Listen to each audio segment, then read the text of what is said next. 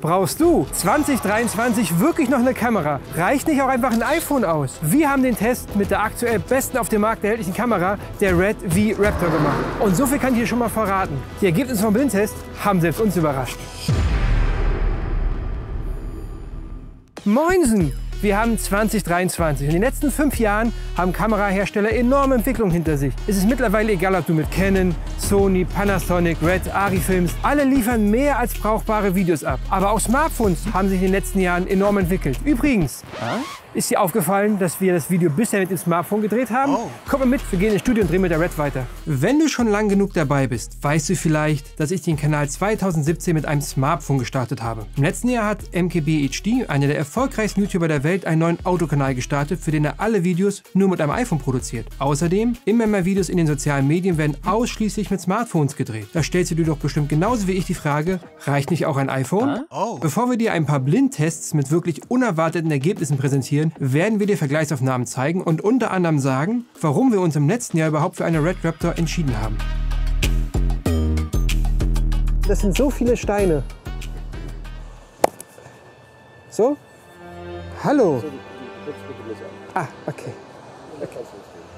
Hallo, ich bin Rolf-Dieter und in meiner Freizeit zähle ich gerne. Wirklich liebend gerne. Alles, was man so zählen kann. Ich zähle gerne Häuser, Bäume. Warst schon mal beim Zahnarzt oben? Diese Punkte, die zähle ich auch immer. So, eigentlich, ich zähle den ganzen Tag. Und ich habe mir irgendwann mal vorgenommen, dass ich mal wissen möchte, wie viele Steine hier in der Klosterruine sind und zähle jeden Tag ein bisschen. Dann schreibe ich mir das in mein Büchlein und markiere mir, wo ich war. Und dann irgendwann kann ich euch sagen, wie viele Steine das sind. Wenn wir fertig sind, es ist mir auch ein bisschen unangenehm. Ich würde gern 65.121.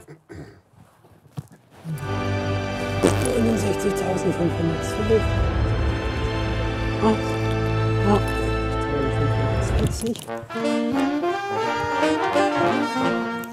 72.113, 72.114, 73.010,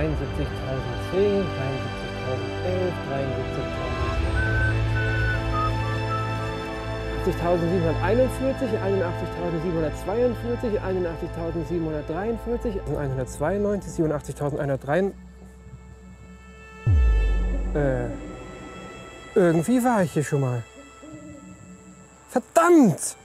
1, 2, 3, 4, 5, 6, 7. Na, was denkst du? Welche der beiden Kameras ist die RED? Drücke Pause und schreib deine Antwort mal schnell in die Kommentare.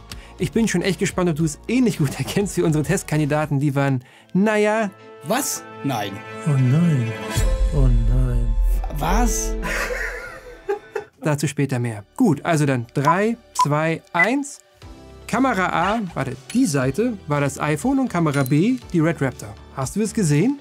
Vorab, der Preisunterschied zwischen beiden Kameras 30.000 €. Und das iPhone kann mehr als nur eine Kamera sein. Gedreht haben wir an der RED Raptor übrigens mit dem Canon RF 2870-2.0 mit Blende 8. Das allein kostet schon 3.500 € und bildet technisch echt auf einem extrem hohen Niveau ab. Die Clips haben wir gematcht und gegradet, beim Color Matching haben wir aber keine Einzelfarben angepasst oder mit Masken gearbeitet. Lediglich Weißabgleich, Helligkeit und Kontrast wurden angepasst. Die RED haben wir noch ein bisschen geschärft, das iPhone ein bisschen entschärft. Genau, und das Color Grading war eigentlich identisch bei beiden. Gerade beim Grading ist uns aber aufgefallen, dass beim iPhone nicht mehr so viel Luft war. Bei stärkerer Farbbearbeitung sind die Farben sehr schnell bis in der Suppe verschwommen und deswegen haben wir uns entschieden beim Vergleichsvideo für ein simpleres Grading. Technisch kann die RED natürlich noch wesentlich mehr. Ich selbst finde es tatsächlich beachtlich, was aus dem iPhone mittlerweile rauskommt und kann dir gar nicht mehr sagen, wann ich zuletzt eine Filmkamera außerhalb der Arbeit genutzt habe. Für Privataufnahmen nutze ich schon seit Jahren ausschließlich das iPhone. Ich habe es immer dabei und durch die 3 Objektive kann ich fast alles im Alltag ordentlich framen und kreative Perspektiven einfangen. Nachbearbeiten muss ich das Material auch nicht und selbst der Ton klingt echt sauber für ein iPhone. Ich weiß noch, früher, als das übersteuert hat. Heute ist das alles ganz easy.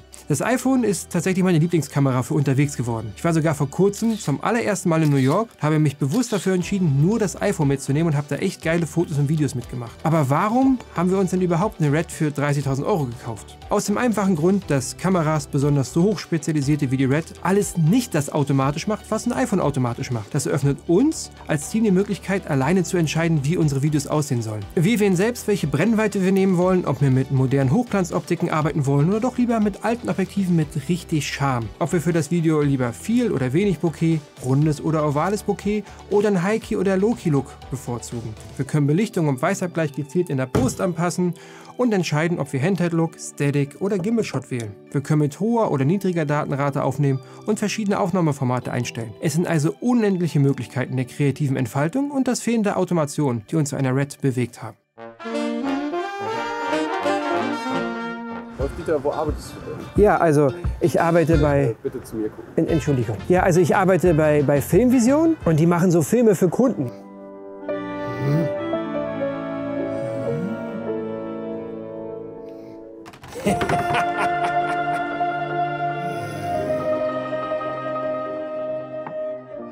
So für Werbung, wenn Live-Veranstaltungen sind, filmen die viel. Wir haben mit diesen, in der Luft, diese kleinen Kameras, die durch die Luft irgendwie fliegen. Drohnen. Drohnen, genau. Sowas machen die auch. Ich weiß nicht, so Personalsuchfilme, sowas. Genau. Da bin ich jetzt seit kurzem Praktikant und... Oh. Die vergangenen Jahre habe ich mit Canon-Kameras gefilmt. Mittlerweile drehen wir jedoch das meiste mit der RED. Die Aufnahmen haben etwas ganz Besonderes an sich, was ich nicht in Worte fassen kann. Sie erstaunen uns als Team jedes Mal aufs Neue. Aber wir sehen das andere. Wir haben ein paar Leute aus unserer Bürogemeinschaft der neuen kreative Crew gefragt, unter dem Vorwand, dass sie die RED Raptor mit der C300 Mark III vergleichen würden. Hallo! Hallo. Ich freue mich. So? Und zähle jeden Tag ein bisschen. Dann schreibe ich Geiles Hobby. 61.500.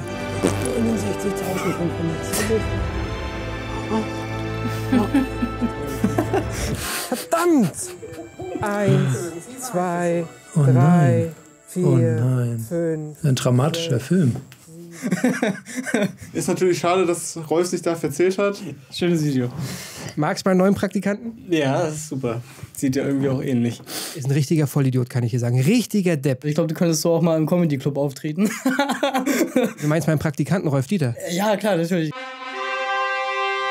Das ist ja schwierig, weil ich sehr darauf achten musste, wie gut gezählt wurde von Rolf. Deswegen konnte ich mich gar nicht richtig auf die Aufnahmen konzentrieren. Die sehen sich tatsächlich ziemlich ähnlich. Ein guter Unterschied zwischen den Kameras. Mir kam es halt so vor, als ob ich auf der rechten Seite so ein bisschen mehr Tiefe meistens gesehen habe. Das andere war so ein bisschen... Aber weiß ich nicht, ich bin noch nicht so gut drin. Du bist die Erste, die recht hat. Echt? Yeah. Durch die Wacta war ich mir zuerst ein bisschen unsicher, aber ich habe dann doch wieder mehr auf die Farben und auf den Dynamikumfang geachtet. Und da denke ich, bin ich mir ziemlich sicher, dass Cam A die RED ist. Aufgefallen ist, dass B auf jeden Fall gewackelt hat. A war auch knackiger, schärfer. Schärfe würde ich jetzt auch nicht als Qualitätsmerkmal machen. Also wenn man einen eigenen Stil vom Bild haben möchte, dann ist die Schärfe nicht unbedingt das Wichtigste. Ich würde jetzt schätzen, dass Kamera B die RED ist. Die Cam B wirkt etwas weicher, hat aber auch mehr Bokeh. Als es so dunkel wurde, war es besser, fand ich bei B, glaube ich. Ich sage jetzt einfach Kamera A, weil es mir besser gefällt. Ja, mein Call wäre, dass die Cam 1 die RED ist. Einfach so das Gefühl, weil die irgendwie noch einen Ticken klarer wirkte. Wanda und du, ihr seid die einzigen beiden, die es richtig haben. Alle anderen ist verkehrt. Das rechte ist die RED Raptor, definitiv. Das linke ist ein iPhone. Oh. Was? Nein. Was? Das iPhone, okay. Na dann. Ein iPhone 13 Pro Max. Ernsthaft? Dann kann ich auch so eine Filme machen. Sehr schön. Oh, krass. Really? Dann können wir ja demnächst viel Geld sparen. Fassungslos über das Geld, was ihr lieber Mann so ausgibt. Was? Na, überrascht? Fakt ist, wir als Team waren selbst erstaunt, wie gut das iPhone abbildet, beziehungsweise wie gut die KI darin ist, ein schönes, gewohntes und realitätsnahes Bild darzustellen. Aber ein guter Film beinhaltet so viel mehr als eine Kamera. Die Kamera ist nur ein ganz kleiner Bestandteil des Ganzen und die Objektivwahl spielt häufig eine viel größere Rolle. Ein iPhone tut es also prinzipiell auch. Ich persönlich würde meine RED nicht mehr missen wollen. Das iPhone in der Hosentasche aber genauso wenig. Also, jede Kamera bietet verschiedene kreative Möglichkeiten und die Frage ist, welche Ideen du umsetzen und welche Wirkung du erzielen möchtest. Wie siehst du das? RED, iPhone oder doch eher was dazwischen wie eine Canon R5 oder 1DX Mark III. Falls dich interessiert, wie die RED auf professionellen Drehs performt, schau doch gerne auf unserem zweiten YouTube-Account vorbei. Wir sehen uns. Ciao.